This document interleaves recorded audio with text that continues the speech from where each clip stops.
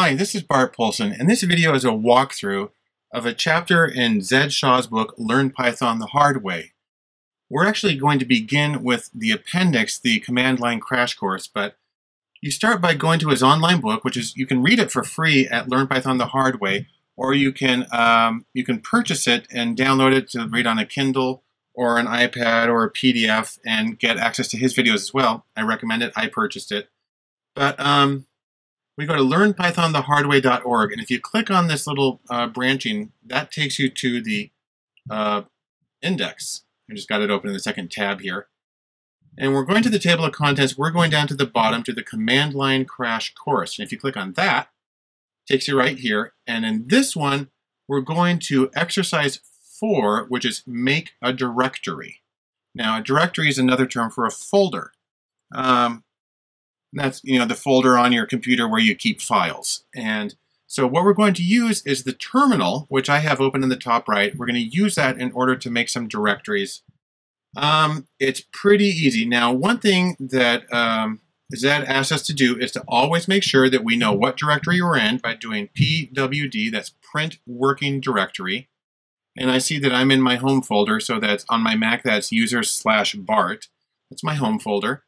And he also says, and just to be sure, do the cd tilde, and I actually don't need the tilde on my Mac. It goes to the home directory anyhow, but that's where I am. And by the way, if you ever want to get rid of stuff, you want to clear it out, on the app, on a Mac, you just do Command K, that clears it out, and that's going to be clear all, and I assume there's a similar command for PowerShell on Windows. Anyhow, what I'm going to do here is I'm going to type mkdir. That is short for make directory or create a folder, make a folder. And what you do is you type that command and then you give the folder a name next to it. And I'm going to call it temp. Now, I want you to see down here beneath it is there's a folder on my computer. This is my home folder right here. That's Bart. And you see that I do not have a folder in here named temp. But and by the way, you don't have to call it temp. You can call it anything you want. And I'm going to hit return. And now you come down here and you see that it just created this folder called temp. So we're good. Now, if I want to make a subfolder, I can go like this. I can type mkdir, make dir for make directory, and I can do temp/stuff. Now this is a regular slash. It used to be on Windows computers you had to use the /, but that's no longer the case. You can use the backslash on anything, so that's what we're using right here. So I'm telling it to, this is a way of specifying a subdirectory. So you see right now, if I come down here, the temp directory is empty.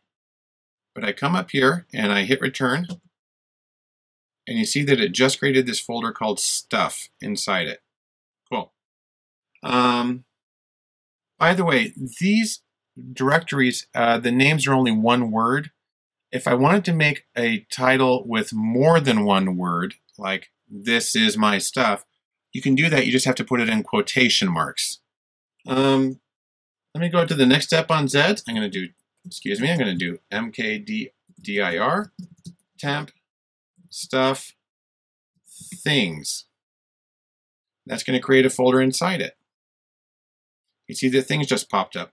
By the way, a quick little tip is if you want to go back to a previous command and maybe modify it, all you got to do is I'm right here beneath it. If I just do my up arrow, that takes me to the last one. I hit it again, the one before, really, and then I'm going back down. And so you can navigate to previous commands that way. It makes life pretty easy. Now I'm actually going to do something a little bit different here. In the next line that Zed has, I'm going to mkdir. And then I'm going to do a -p. And you can think of that as standing for parent. Because what it's going to do is I'm going to create more than one folder at a time. I'm actually going to go temp, stuff, things. Those all exist. But I'm going to create several layers of folders underneath that. Frank, Joe, Alex, John. Anyhow, when I hit command on that, you can come down here and you see that I now have things, Frank, Joe, Alex, John, several layers of folders now, all the way into the temp that I created just a minute ago. Anyhow, that's all we got to do. If you wanted to create one more layer, let's say you wanted to have, let's put another folder in temp. There's temp right there. I'm going to do, actually, I'm just going to scroll up a little bit. I'm going to go up to where it says temp.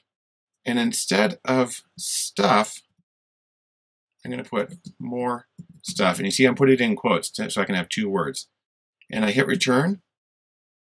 And now you see that that folder is created. Anyhow, it's a simple process. And I'm going to use Command K now to clear out my terminal. And we're done with exercise 4.